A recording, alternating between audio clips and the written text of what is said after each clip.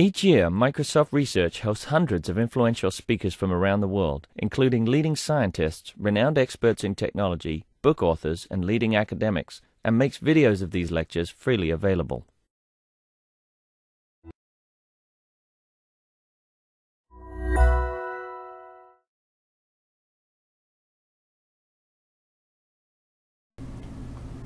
Sampling is a powerful statistical tool. It allows us to analyze portions of large datasets rapidly, when the rest of the data is not available, or is computationally too expensive to review. Confidence intervals are a common way to show how certain we can be about any value. Each confidence interval summarizes a distribution as a single bar, showing where 95% of the values are likely to fall. Unfortunately, it can be very difficult to carry out basic tasks, like comparing bars to each other. In this chart, we are seeing estimates of total sales for a store based on samples for 4 different time periods. How likely is it that the 1993 bar has a lower value than the 1995 bar? This problem is even more visible with progressive sampling, in which we look at increasingly sized samples.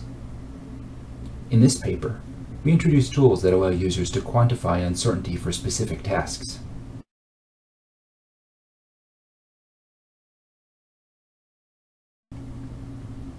The first task is comparing a bar to a constant. The user can interactively choose a value. The system maps the colors of the bars to the probability that the bar's value is greater than the line.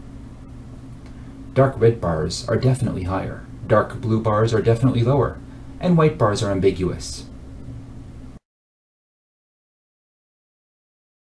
We can also check which bars are within a range. The user now selects the position and size of the range. Dark bars are most likely to be within the range, lighter bars are likely to fall out of it. We can compare one bar to the others. We select this bar, which is highlighted with a dotted line. The other bars are colored by a probability that they are larger than the selected bar. We can identify the minimum and maximum values in the chart. The pie charts show the probability that each bar will be the highest or lowest value. In this case, we can be fairly certain that the purple bar for 1995 is going to be the highest. The lowest bar is more ambiguous. While 1992 is likely, 1994 is also possible. The sort tool visualizes the ranks of distributions. In this chart, we know the highest bar will be 1995. 1993 is likely to be second, but 1994 is a contender. We redundantly map color, height, and width to certainty. This visualization is also useful for the top K scenario, when we might have hundreds or thousands of values and only want to know what items are likely to fall in the top 10.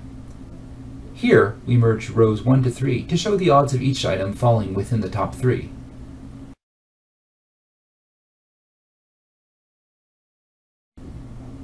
These visualizations were designed to work in progressive scenarios too. As we read through a large file, we can watch the probabilities converge in any visualization. Smooth animation allows the user to track changes between values.